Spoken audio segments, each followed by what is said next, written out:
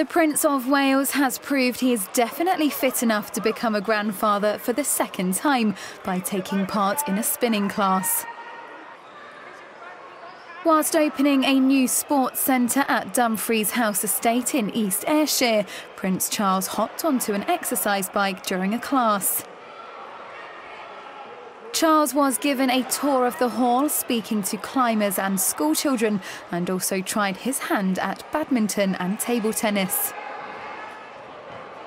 The Prince helped save the Dumfries House Estate from closure in 2007 when he led a consortium of charities and heritage bodies which bought the house and its land.